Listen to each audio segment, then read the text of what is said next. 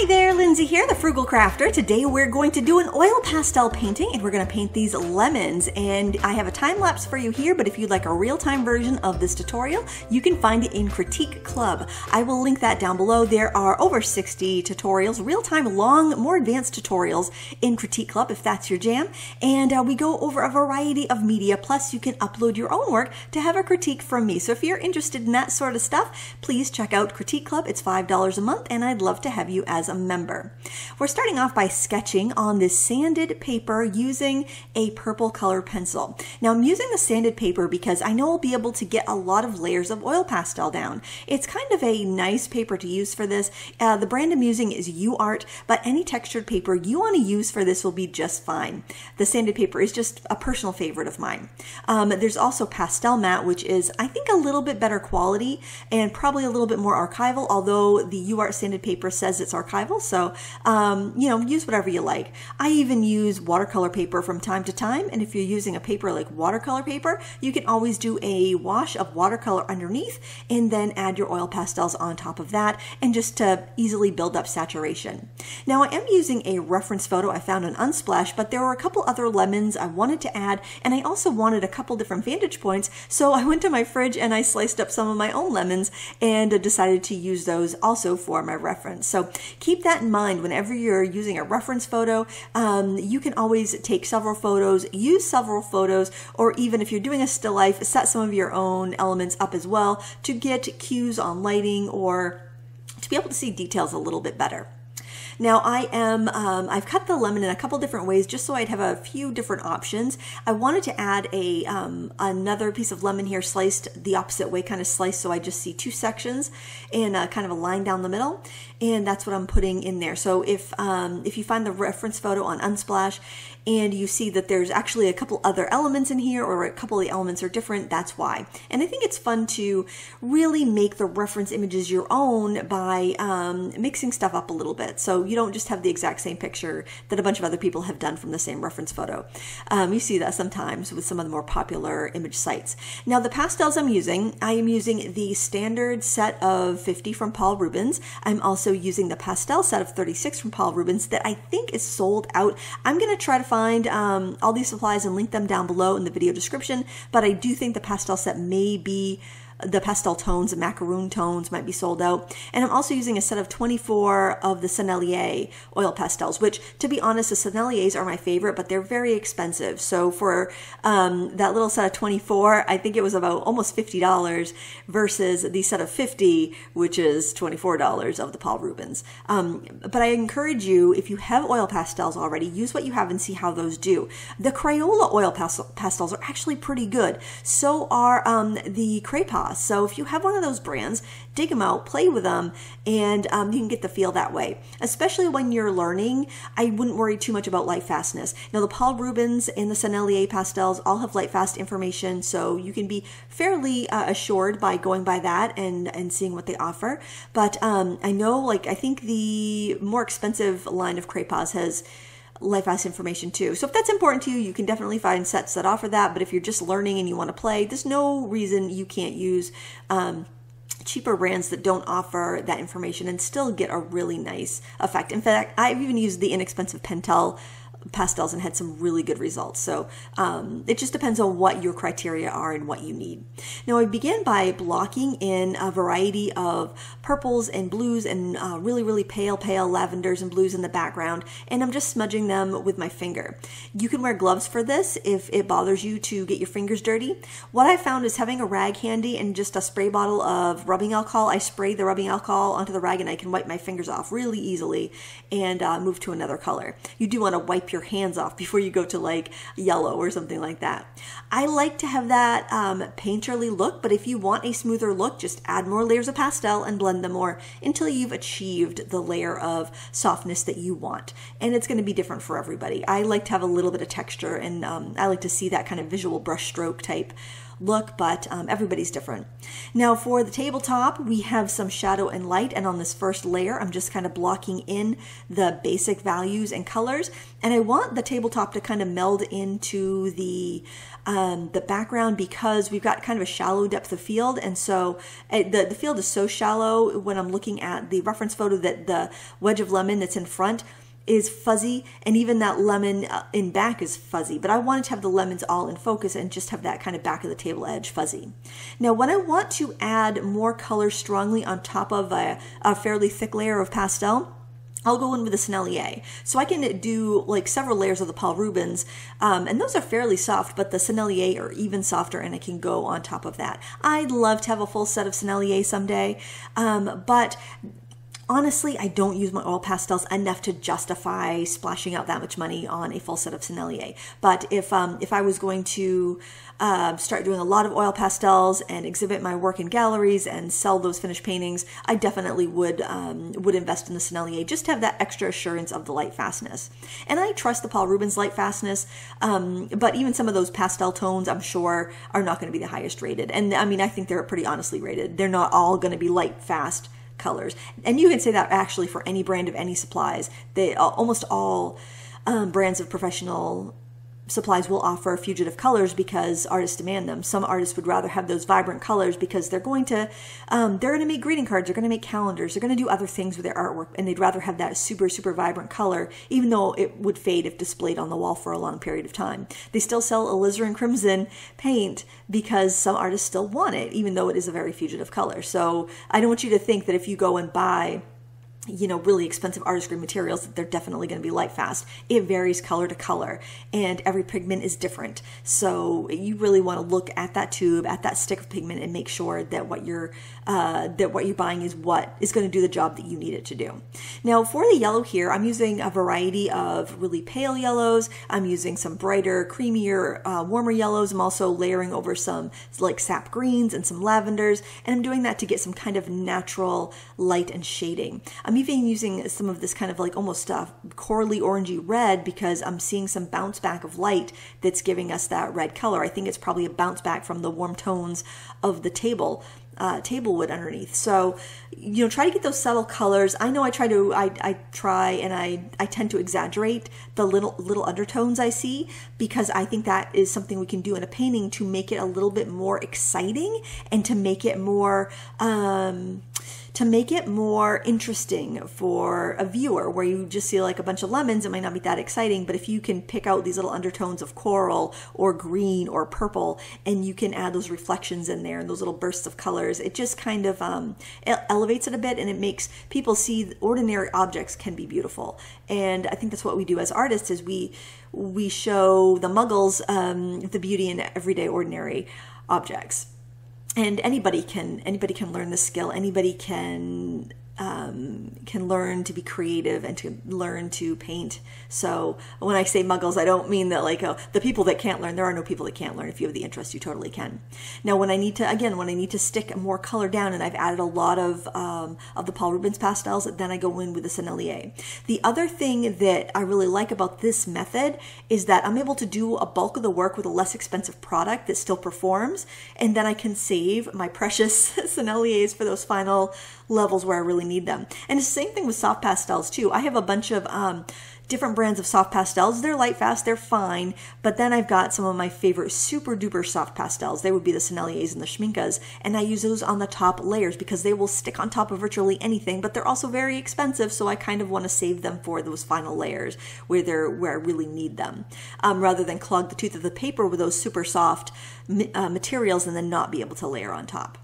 Now this slice of lemon here that's kind of like propped up on its edge, we have a lot of light shining through that, and it almost glows. But it's not going to glow if I just put white there and leave it be. I need to have some contrast. So as I'm working on the rind of that center lemon, I'm going to be adjusting that several times. I'm going to have to darken it. Even though the rind is white, it's opaque. So when it's up on its edge and the light is coming in from behind, that rind, even though we know it's white, our brain tells us, hey Lindsay, that rind is white. Why are you making it gray? Because the light is blocked, that white is actually going to look gray versus the white on the the rind on the lemon on the left there that's facing up, that's getting some of that light bounced off of it and reflected off of it, and it's going to show as a white rind. So it can be kind of confusing. Your brain's going to tell you that's white, but you got to trust your eyes and what your eyes tell you. You're in the shadow there, and that's going to be darker, and you need to have that contrast in order to make the slice of that lemon appear almost like a stained glass, appear glowing. Now the pencils I'm using here are Prismacolors, and Prismacolors are a wonderful pencil for mixed media because they are very soft. They stick on top of a lot of things. I can use them with my oil pastels. They will, even if they scrape away some of the pastel, they'll leave some pigment behind. They're just a very good mixed media product. They're also a little bit more on the opaque side versus other pencils. So if I'm doing a watercolor and I want to beef up an area or give an area a little bit more body or volume or weight, I can go in with those Prismacolors, and they will let some of the watercolor show through, but they will also beef up that area of my painting. And honestly, that's how I use my Prismacolors. I tend not to use Prismacolors just on their own as their own thing. I use them to enhance. I honestly don't really trust Prismacolors to be like a one and done medium because they're not the most light fast. I feel though if I mix them on top of a watercolor, I'm using them on light fast products, and I'm not using them as the basis of everything. So even if they fade out, there's enough pigment behind them to carry the picture. Anyway, that's my philosophy. You can do what you want to do. My favorite pencils are the Derwent Lightfast. They're also more expensive. They're actually on sale at Blick right now for like $2 a pop. So I'll just put a link in for those in case you're curious about them, because they are having a big Derwent sale right now. And I hate to see people miss out on that because they are, when you can get Derwent Lightfast pencils for Prismacolor prices, it's a good day. It's a good day, my friends. I don't want you to miss out on that. I'm going to grab a couple open stock Inktense pan paints too that I'm running low on. But anyway, that's neither here nor there. I like to go in with a soft color pencil like the Derwent Lightfast or like the Prismacolor Premier, just to go in and add detail, especially if it's a tiny area. That way I don't have to sand down my oil pastels. I mean, you could, sharpen your oil pastels on a sanding block, waste all that pigment and get a finer point, but it's not going to keep it. It's not going to last. You're much better off just go in with that colored pencil, refine that edge, add that detail. It's going to be loads easier. You're going to save your medium, and you're going to save your media, and all your supplies are going to last longer. So that's a case. That's why I love mixed media, because you can use the right tool for the job. You can use the media that's going to give you the best result. Now, of course, it's not a pure oil pastel painting. I don't know if anybody cares about oil pastel purity or color pencil purity. I know some people do. It's mostly important if you're going to be exhibiting in like a competition that is purely watercolor or purely colored pencil. I don't do that. If you want to do that, by all means, be aware of what you're using and what you're mixing, and probably don't mix your media. But I think that you're really just shutting yourself off to a beautiful world of possibilities when you don't do mixed media. I mean, just think, if you have limited supplies, if you have one set of colored pencils and you have one set of oil pastels and you have one set of watercolors, on their own, you may be quite limited. Maybe you don't have exactly the color you want. Maybe the warm red that you have is a little too opaque. Maybe it's too transparent. Maybe, it just isn't getting the job done for you. But if you take that set of 24 colored pencils you have, well, all of a sudden you have multiplied the versatility of that watercolor set. You've multiplied the versatility of that set of, 50 Pentel oil pastels by being able to go in with another media.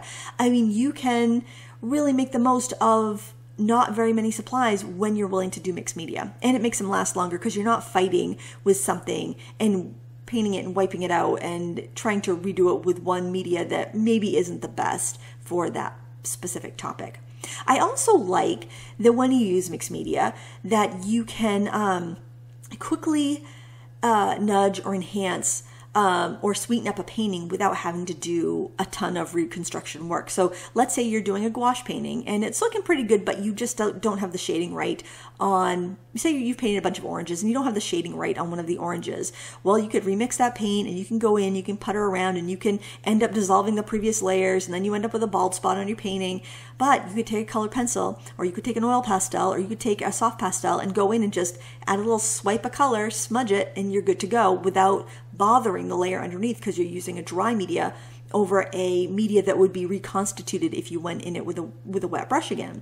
So just really multiplies everything you can do, and it really makes the most over what you have if you're just willing to mix your media. Now, another thing I think is a nice tip to share is using an opposite color or a complementary color to add life to your painting.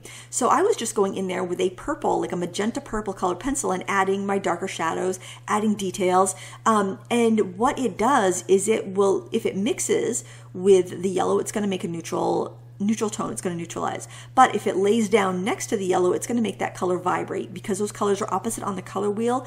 If you mix them together, they neutralize, they make a gray or a brown, but if they're adjacent to one another, they make each other appear more vibrant. They something with the way the light scatters, it just makes it appear more vibrant. So that's another tip I would say. If your colors are looking bland, we have so much yellow in this this still life, grab a purple, grab an opposite color. If you're doing red apples, maybe grab a green pencil and add just a little outline here and there. Just add a little mark that can make that red more vibrant. If you're doing blueberries, maybe grab an orange pencil and give a little spark of orange here and there. It's going to make the blueberries more vibrant.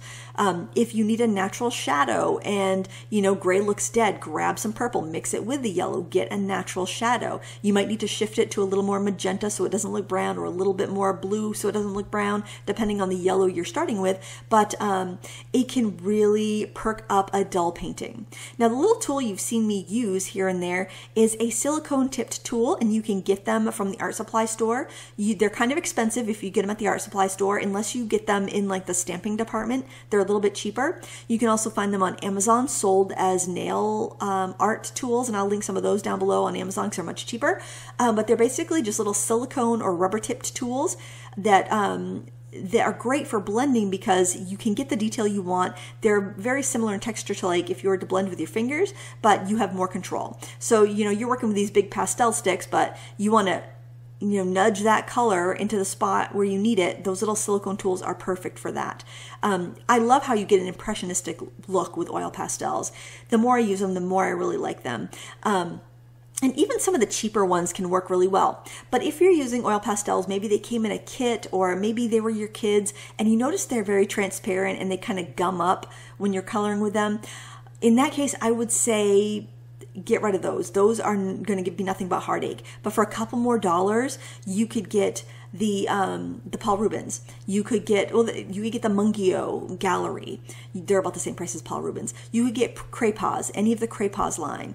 You could get Crayola. They're actually quite good. And you're only spending a couple more dollars. I would say if you're worried about longevity, go for like go for some that has a light fast rating and pigment information, like the Paul Rubens. You know, they're way cheaper than Sennelier. They're like half the price, actually, no, they're like a quarter of the price of Sennelier per stick. But if you're not worried about light fastness, if you just want to learn and play, try Crayola, try Pentel, you know, try Craypas, try some of the lesser expensive Craypas. They will definitely give you the feel for it. You can decide whether you like it or not before investing a lot more money. They may fade, sure, but if you're just kind of trying to figure out whether you like it or not, I think that's a good way to go. Now, as my final highlights, I'll use a Sennelier white pastel because it's softer and it will stick on top of everything. Can you see how that bright white is just really grabbing on there? I do find the Paul Rubens white does a really good job too. It's just a teeny bit firmer. In fact, I bought a set of 6 of the Paul Rubens white pastels just to have them to use with my other pastels, because I know the whites just go so much quicker. And I can then save that precious white Sennelier stick for those super fine final highlights. But there, I grabbed a Paul Rubens one. You can see it stuck pretty well. And here I'm still fighting with that shadow on the rind, getting it just right. And it goes kind of like light to dark. There is some bounced light on that, so I've got to get the shadow areas gray, but I got to have some of the areas remain lighter. It's kind of a balancing act, and you do tend to go back and forth a little bit. And for graying up, I find the Prismacolor pencils work really well for that, just to, you know, nudge that color a little bit. It's great. It's great fun. I fully enjoyed working on this artwork.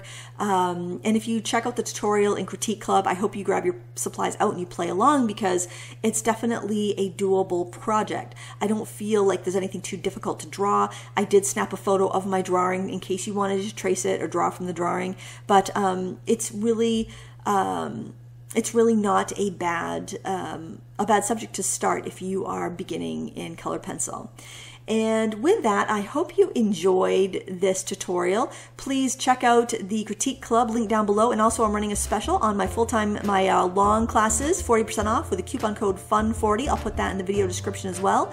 And if there's been a class you've been thinking about picking up, you can save some money on that. Thanks for watching. Until next time, happy crafting.